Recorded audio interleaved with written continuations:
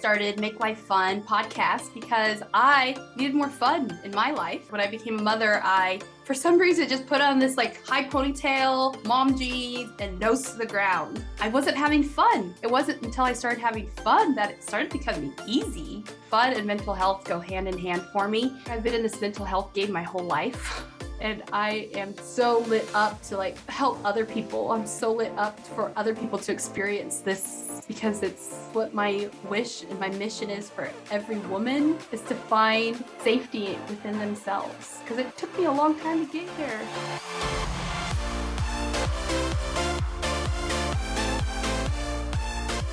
Hi guys, welcome back to the Make Life Fun podcast. I am so happy that you're here today. Today on the show, I have Harriet McGuigan on the show with us today, and I'm so excited for you guys to meet her. Welcome, Harriet. Thank you so much. Thank you for having me. Absolutely. It's so nice to meet you and to have you here. Will you please tell our listeners a little bit about yourself? Yeah, I'm in Ireland and you're over in Idaho. I'm 44, will be 45 in July, and I have a son who will be 13 in March, 11th of March, and my daughter will be 15 in summer. So I'm at the moment parenting a nearly teenager and a teenager. And I also work as a psychotherapist with families and teenagers. Yeah, people that get drawn to my work, but a lot of the work I do is family work. Yes, and that's the big umbrella here, is helping moms to thrive as raising teenagers. And with being a teenage mom, what are you finding right now in the moment of going through it yourself? Like you were telling me about your beautiful little boy who's 10 months. Yeah. Is that right? I'm a real believer, and I've always believed that, I suppose, from my interest in how we operate as humans, that you put the groundwork in the teenage years are easier to manage. Yeah. So you start parenting your teenager from the minute they arrive, even when they're in the womb, you build up on it. And I suppose having compassion for yourself, and you were talking about that's the real aim of your podcast. The more compassion I have for myself, then the more I can kind of ride out the struggles of my teenagers and be kind to myself when I don't know how to get it right, and help them when they don't know how to manage things. Yeah, that's beautiful that you say that it starts from it's like planting a seed. You have to start it from the beginning. And then when you get to the teenagers, even though they're still going to be their own humans and have their own, want to explore, they're still going to have the seed that you've planted in them. So if you could give our listeners talking a little bit about that, planting the seed.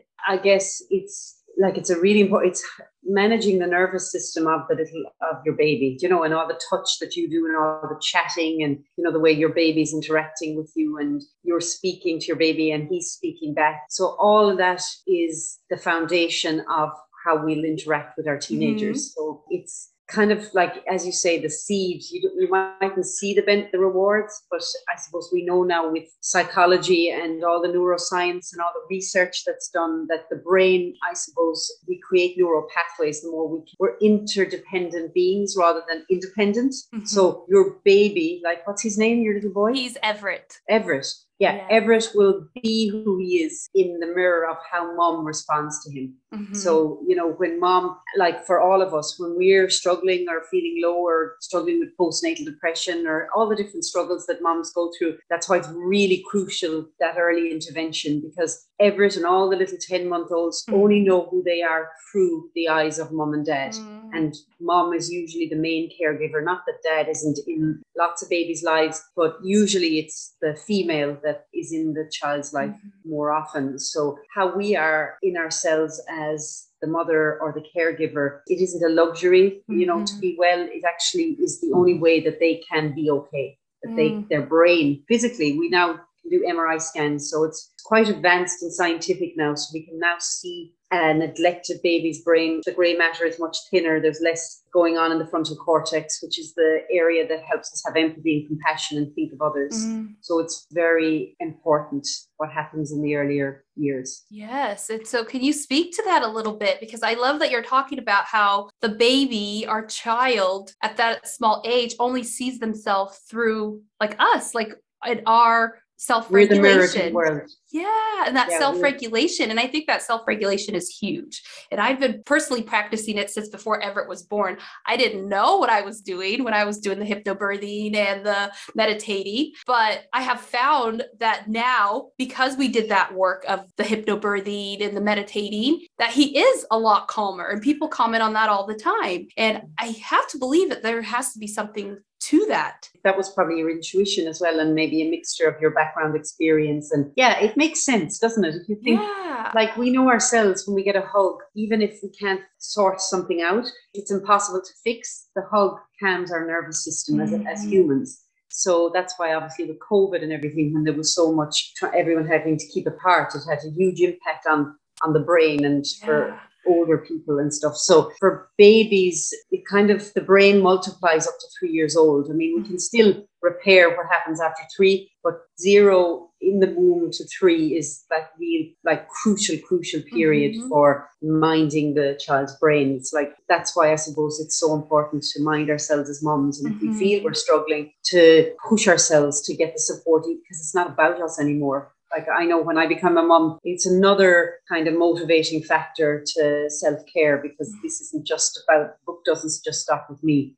And for me, becoming a mom kind of burst open that I was always interested in being the best version of myself. However, when they came along, it was just like all bets were off. It was like, it really pushed me past the people pleasing and the just becoming more discerning. And I've had to keep learning as life presents itself. Yes. Oh, that's beautiful. All that you were saying, that 0 to 3 is so crucial. And I love that you said it's like not just about us anymore. Being our best versions for our kids becomes crucial. And though we can repair from 0 to 3, it's better that we start there to do the best that we can, not just for our little ones, but for ourselves. And I know that the woman and the mom that's listening right now is probably asking herself that question, like, that self-care, what can that even look like? Yeah, and that's where we come back to, again, we're interdependent beings rather than, I think there's a lot of buzzword about self-care and taking time to yourself. A lot of people, due to not having enough regulation when they were younger, will actually need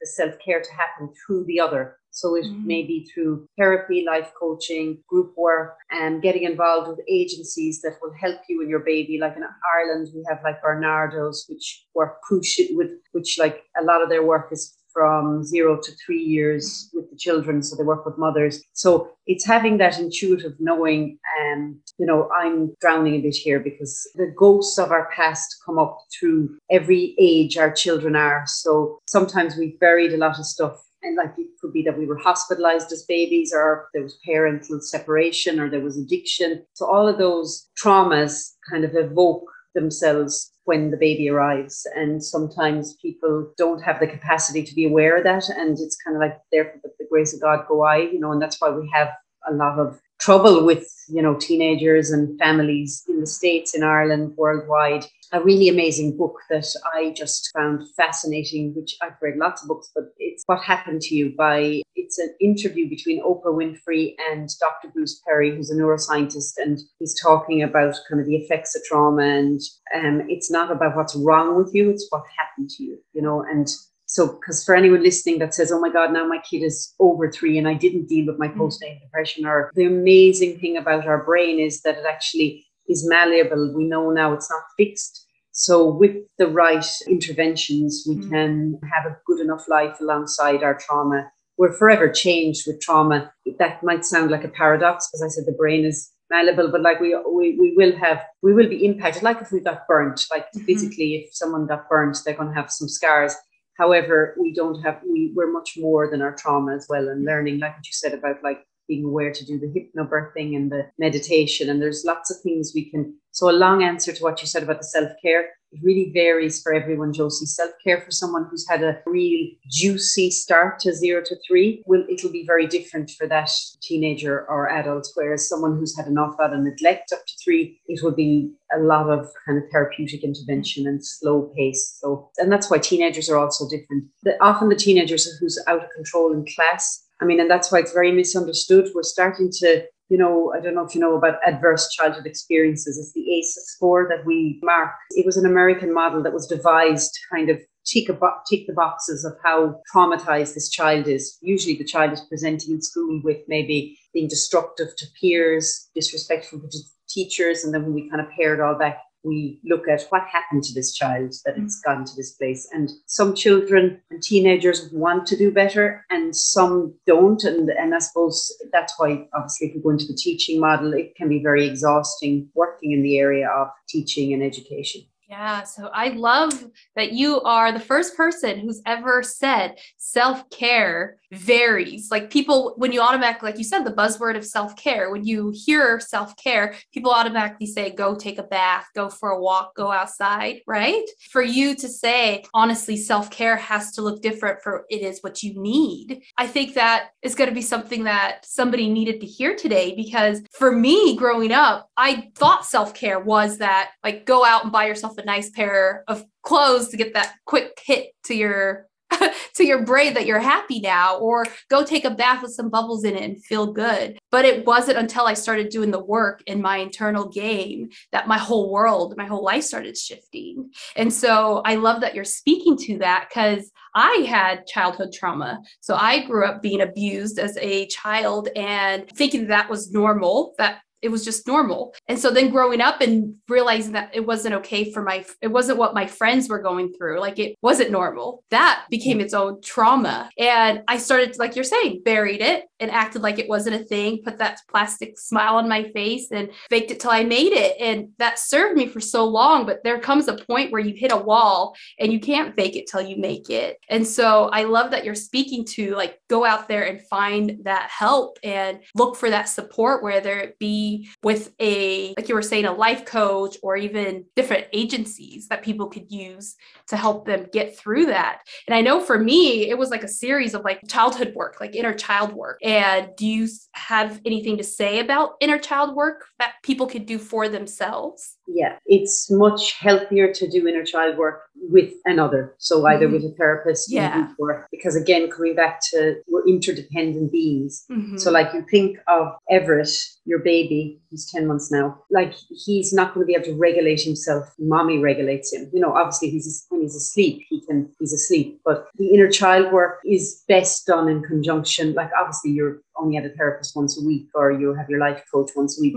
You're doing journaling in between and listening to evoking music, but it really is better to do it with support, because our nervous system calms down through connection with the other, with another human. And that's the bit that sometimes I think people beat themselves up a lot about. Why can't I self-care? Like I have all this time, the baby's asleep now, and why haven't I taken the bath? Why am I just scrolling on my Facebook? Or why am I, procrastinating? You're doing that because actually what you need is connection with another human to spark you then to do the self-care stuff.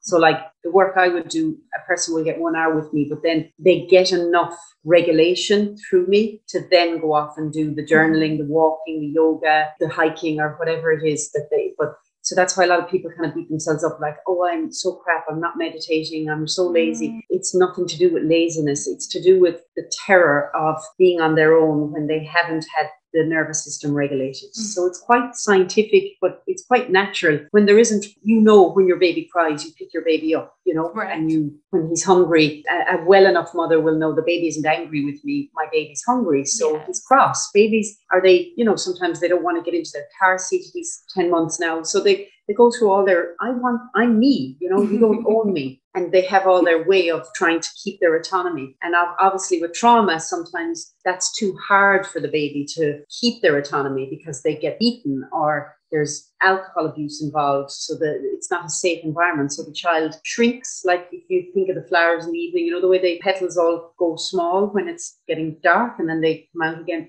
So it's, again, not what's wrong with us, it's what happened that stopped us in the flow. Yeah. Oh, wow. Oh, that is so wild to think about, right? Because it's like we don't have that control. Like as the grown-up, the adult now, it's like what happened to us is that young child, we don't have that control of what happened, but now we have to kind of take back that control. Yeah, exactly. Parent ourselves through in the right interventions. And we will only do that when we're kind of at our rock bottom. Like, we can easily as humans say, oh, she needs to go to therapy or she needs to go to a life coach. And everyone's path is really different. And like some people's best, even though, God, it's a terrible best, is staying in destructive relationships maybe, or, you know, being in strong addictive compulsive patterns with shopping or online gambling or alcohol or drugs. However, then for some people, they just go, I really want to be my best version for my kids, because I want to enjoy my kids too. It's not just for the kids. It's like, I want to be sober and sobriety isn't just not drinking. Sobriety is that we're not workaholics and we're catching ourselves, you know, and slowing down. And every stage, as I said, evokes buried trauma. So like, I don't want to terrify anyone listening, but it can be such an opportunity to heal through our children as well, of allowing ourselves to play. Like, you have a gorgeous age now of, you know, he'll be exploring the world and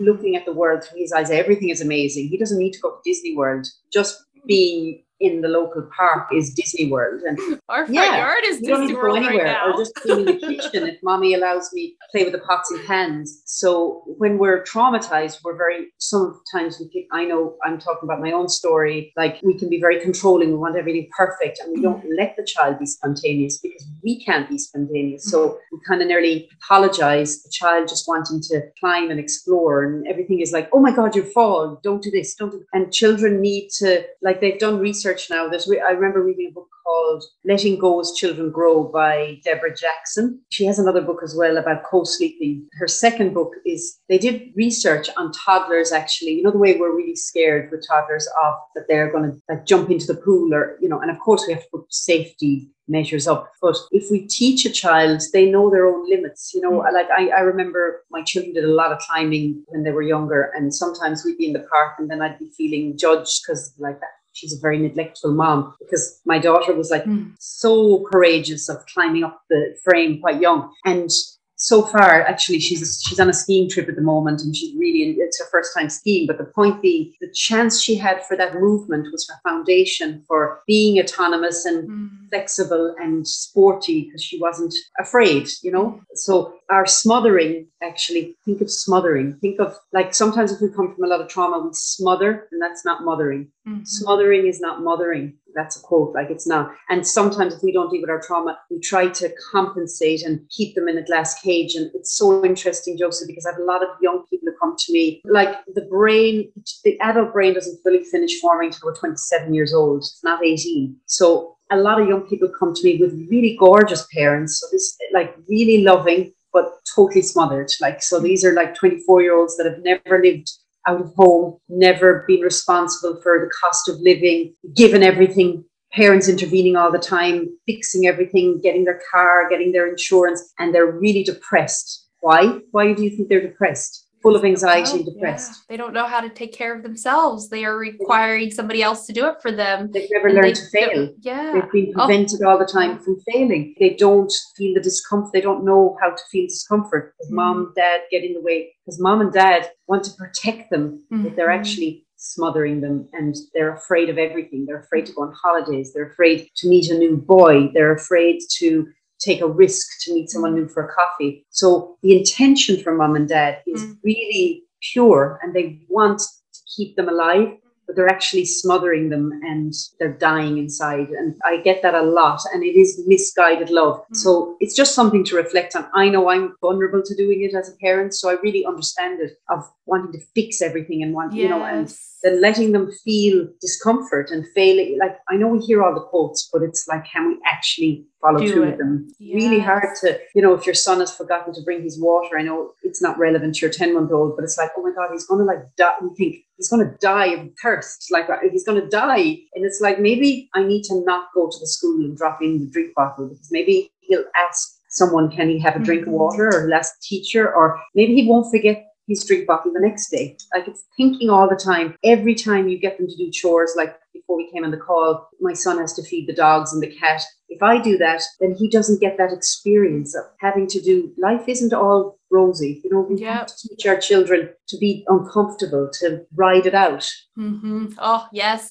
I read Child Knows Best. I can't remember who wrote that book, but it was talking about how, like, literally when your child's learning to walk, you need to like sit on your hands. Like you need to sit on your hands and let your child like fall, because if they're not falling, they aren't going to learn, and if they're not learning how to catch themselves when they fall, because we're always rescuing them, it's that same effect. And so when I first read that, it was like, wow, light bulb went off, because it made perfect sense. But like, as you were speaking of like our being a mom, like our first thing is like save this person. Like my goal, my job is to keep this child alive and like take care of this baby. But it takes a whole new shift and mindset to decide that no, like everything my baby's going through, they have to go through. They have to learn to fall. They have to learn to pick themselves up. Like you could be there to be the witness and hug them, take care of them and love them. But at the end of the day, we have to let them go through the development stages. And so that sitting on your hands part, literally I've had to do that. I had to like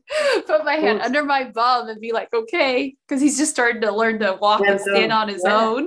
And like children have such, like the child knows best, is such a good title for a book. Imagine if we could trust that more. We forget all the time. I'm just learning even by us having the chat. You know, we have like peanut brains. We forget so quickly. And that's where knowing ourselves comes in. So when we know ourselves and we don't like when people try to fix us. We love when someone listens, but we don't want them to say, you know what you need to do now, Josie? You're just like, stop. Turn it off. Yeah. Yeah. We just want someone to listen when and children need the same. Like, so we were saying about the teenagers, like most of the time when the teenagers come to me, and I've been working a lot of years with them now, the healing happens from me just listening and having that capacity to hold the space for them. And like sometimes moms will be like, I don't know what you do with her, but she's like a different child. You know, she's meeting her friends again. She's coming out of her room. And I don't talk about any of that. Children, they don't need me to lecture about that stuff. They know it's not good for them to be on their screen too long. I just listen. And the skill of just having that capacity is what makes them then want to go and fly and try things out. And it is really rewarding to see a child come to me that's really scared to wanting like to go on holidays and go on the school tour, and before they didn't even go to the shop on their own. Yeah. Oh, that is just beautiful, because like you said, it's just that requiring of like holding that space. But in order to hold that space, you have to do your own work. Because when I first became a life coach and I was holding that space, it was the same thing. Sometimes things that people would say would trigger me, and I would catch it, but that was only because I was doing the work. And so if, as a mom, as a parent in general, if you do that work, then when it comes time to even hold that space for your own child, like you've been talking about, I think that's like the umbrella of this conversation, is when you do your work, you're able to hold that space for your kid yourself. Exactly. You're just more sober and you can see the lights. I can see clearly now the rain has gone. Trauma is like rain, you know, it covers. I often describe trauma, and we all have different versions of trauma, because often what we do is we minimize, oh, it wasn't so bad, you know, because that's our way of coping. But everyone's trauma is real for them. And really, the fact of being alive is trauma. But now that's the minimum, you know. But then there's extreme of like being an active addiction, or dad leaving when I was really young, or losing dad actually dying when I was really young, or like sexual abuse. There's so many, or living in a war-torn country. So there's so many different myriads. It's a trauma for the children that I see that are middle class from really, really wealthy homes, but being smothered. That's a trauma, because they haven't been supported to know what's best. Everything is like, oh, we'll fix it for you. Come home straight away if you don't like college, rather than go and ride it out, stay a while. It might change. Yes. Then I'm just going to be in the car. I'm going to drive 4 hours, pick you up because I love you so much, and we'll just be better. And another thing, we are never meant to be our children's friends, ever. And that happens too. She's my bestie. So dangerous. We can really love our kids. I love my daughter. A lot of similar things in common, but I have to keep remembering to put the mom hat on and say the hard stuff sometimes that, you know, she needs to hear about developing and being kind and how to navigate being a human. She needs a mother, I'm not her friend. And if I start being her friend, it's dangerous. Yeah, I've heard that one a lot, and being a new mom about moms calling their kids besties. And so I've gotten a lot of great advice, especially doing this show and talking to beautiful moms. But one of the best advice I ever got was like, you are his guardian. Like you are like his guardian protector, but you are not his, tell him how to be. Like he gets to be himself. And your only job is to be the witness and the guardian. That was a mind shift for me, was thinking of it that way, because we, like you said, we have all that good intention when we're moms, like, let's go and rescue that kid from a school that doesn't want to be in college anymore. But thinking of like that reframe of, I am the witness, like I am the watcher, I am the guardian, and this child is going to be this child no matter what I do. Like you could try so hard, right, to form and mold this kid and to be the person that you want him to be. But at the end of the day, we have to let them fly. The child will be depressed. See, what will happen is, yes, the child might try to be like you to get your love, but the child won't be happy. And we don't want that. Like mother, you know the poem On Children by Cahill Gibran? Maybe I can read it if you want. Yes, please. At the end or whatever. Yeah. Because it's that exact thing of, they're not ours.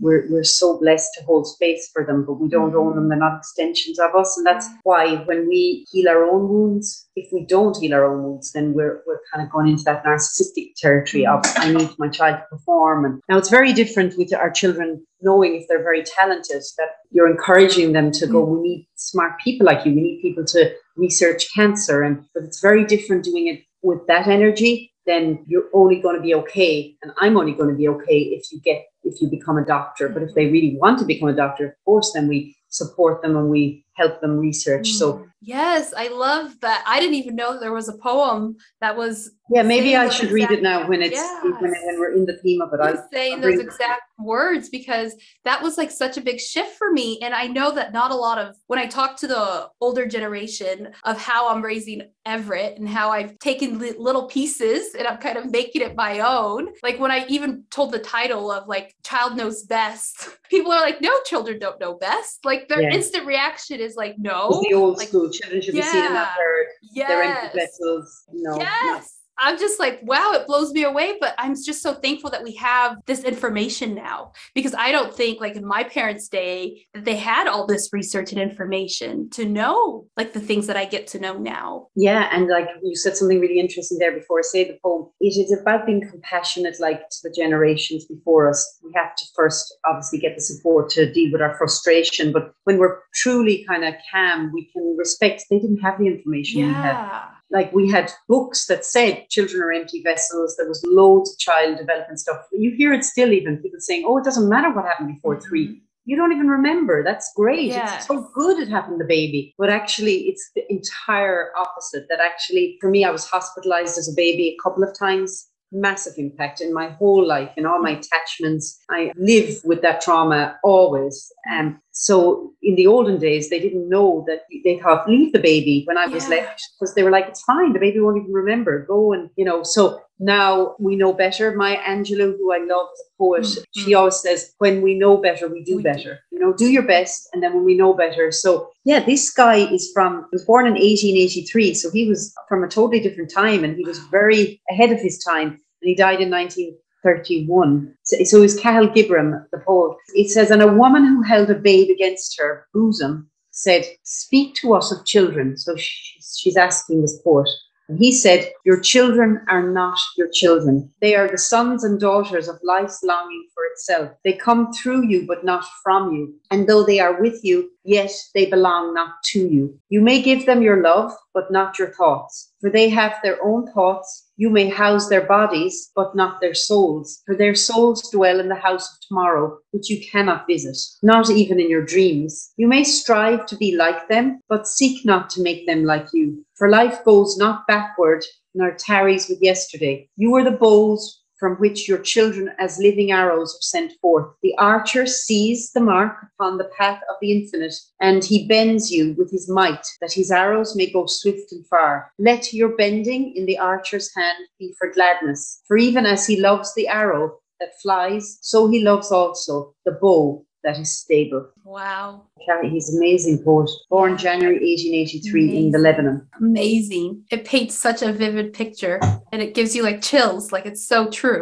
Yeah. That's everything. That's what the first question you asked me, that's why do we self-care? We self-care so we can be that, what he says at the end there, for even as the child loves the arrow that flies, he loves also the bow that is stable. So like the biggest gift for a child is like, mom's okay, mom's doing her thing, mom has her podcast, mom has her hobbies. The most distressing thing for a child is mom's in bed all day, mom's drinking, mom doesn't meet her friends anymore, mom doesn't even change, so children love when, even recently, my daughter's really into theatre and she's obviously getting older now. And my husband and I had booked a holiday, and with COVID, all her theatre things were changed. It's been a really, obviously in the States as well, everything's been so they had changed her show that was supposed to be at Christmas, but then with Omicron, it got cancelled. And then they were talking about it for Easter. And I was like, oh my God, that's when we booked our holiday. And she said, this is the child, said to me. So there was a bit of me going, oh, I need to cancel the holiday. I can't miss her show. She's like, Mom, please go on holidays. You and Dad need to go on your own holiday. I don't need you to be there. You're going to be at so many other shows. Like, she's basically saying, mind your own business,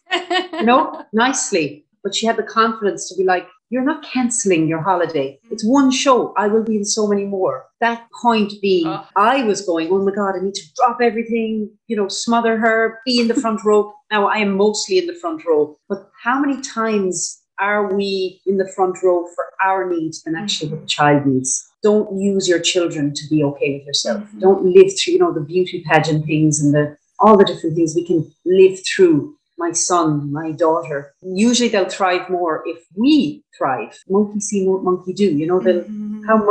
What does mom do for self-care? Does mom gossip? How does mom deal with gossip? Someone was ringing, my daughter was in the background. I didn't even really think of her in the background. And I just said, let's not do this. I said, let's not do this and just divert the conversation. And I'm always saying this to my daughter, change the subject, talk about a book you like. And she said, but it's so hard, Mom, because you feel weird then, because that's what people do. We gossip. In Ireland, we say we read people, which means we discuss. Oh my God, what's Harriet? What's she wearing? She's so strange. Why is she going grey or whatever? And I just think when we gossip as humans, I know when I've gossiped, I knew it in school. I used to gossip a lot in school, like say unkind things about people. I wasn't happy. Yeah. You never gossip. When you're happy, you mightn't do the same thing someone does. You mightn't want to grow your hair grey, but you go, wow, I really admire that someone that works for her. Or if she wants to get Botox, we don't gossip. We go, wow, she seems really happy doing that. And that's, so anytime we're complaining, and I tell this to teenagers, but we do it all the time. Look at all the social media. Look at all the comments complaining about Meghan Markle, complaining about, they don't even know her. And they're like saying, I want my children to be kind people. Well, maybe you need to start being kind. Yeah, it all begins with us. It all begins with us. As you were saying, like, we're the mirrors for our children. We have to take that responsibility seriously and we have to do the work. That's the best. I always say on the show, the best thing I ever did before Everett was born was that work to figure out why I was people pleasing, why I was putting that mask on, why I was faking it till I make it, why I didn't feel good. That work has like spilled over into my life in a way that it blows me away. Like with my husband, with my parents, like it just blows me away what happens when you do the work for yourself. And so I love that we're talking to this as self-care, because that is it's so important. Yeah. Thank you for having this conversation with us. I would love to hear any last thoughts that you have that's on your heart to share with the listeners today. It's never too late to do the internal work. And, anything we've chatted about today, please don't beat yourself up, because, sometimes then we can go, oh no, I didn't get sober till my child was 6, or I didn't, because we do work before they come, and then stuff happens and trauma happens. And trauma is so powerful that even if we want to do better, sometimes it's like I remember I got distracted and I couldn't remember what I wanted to think. What I wanted to say was, it's like a really beautiful painting and then someone just coming with black paint and like ruining the whole painting. It's to tread gently maybe and just find some kind of a spiritual practice, not necessarily doesn't have to be God, but for some people it is, or, getting out in nature, having something like crochet or sewing or knitting, something that gets you out of too much thinking and taking a break from social media. There's amazing things about social media and it can be so helpful to grow, but just having, just little, like starting, we know all these books, there's so many books, like that's why why don't any of these books work, Josie? Because people are trying to do it without the physical support of someone else. They say if you can make 1% change every day, but sometimes we can't even do that if we've had massive trauma. We need our self-care could be going to therapy every week, and that taking a few months before we start. You know, I know with some of my clients, it mightn't look like anything's happening. And then I look back and I think, wow, like I can get the transformation, but it doesn't happen like the seed that's growing. You just think think your son's never going to walk. And suddenly you can't remember them not walking. That's the push, like when the baby's coming even. It's all about pushing. And life is never, I love this other lady, Edith Edgar. She survived the Holocaust. She wrote The Gift and the Choice. She wrote her first book at 91 years old, her second book at 93. She's now writing her third book, a cookbook with her daughter at 94. And she's like, it doesn't say anywhere life is going to be easy. That's our illusion. That's our fairy tale. Life is hard and challenging. And then we can make beautiful moments in the midst and have, beautiful experiences. Like a child doesn't begin walking just from being in the mother's bosom to just going. They have to go through falling. They have to go tripping up. They have to hit their head off the side of all these uncomfortable things before they can walk. 100%. And kids don't give up. And sometimes along the way we give up. Like a child doesn't say, oh, I feel too embarrassed of how stupid I look trying to learn how to walk. They don't care. There's like, I want to walk. The drive for a toddler to walk is, nobody can get in their way. I mean, unless they're severely abused and strapped down. And that's why it's so sad when massive abuse gets in someone's life, because they do get stunted. Like we look at all the orphanages over in Chernobyl, and children don't die from actually, some of these children become autistic from not being touched. It's like, it's nothing to do with them not being fed, but they just don't get enough touch, contact. So yeah, it's a beautiful stage you have your son at. It feels like yesterday for me. My son will be 13 on the 11th of March, and like, wow, it's such a journey. It feels like forever, but also you're going, oh my God, it's just unbelievable. Blink of an eye. Oh, thank you. Thank you for being here. Harriet, will you share with us where the listeners can support you, where they can follow you? Yeah, and I can send you the links afterwards as well if you want to put them. Yeah, so I'm on Facebook, Harriet McGuigan Mindset, my full name Mindset, and then Instagram, Harriet McGuigan Mindset. I have a lot of videos on my Facebook page that you can go on to the video. I will be going back to a podcast that I ran that I took a little bit of time out from on resilience. So if people want to contact me, then they can email me with mindfulpeeps@gmail.com. And if they want me to send them a guided meditation, a tailored one, I can email that back to them. Or if they want to have a conversation about something that sparked in them, I'd be very happy to give them information that they might need. Oh, thank you. That's beautiful. Thank you so much for being here. Thank you very much, Josie. Thank you for the opportunity.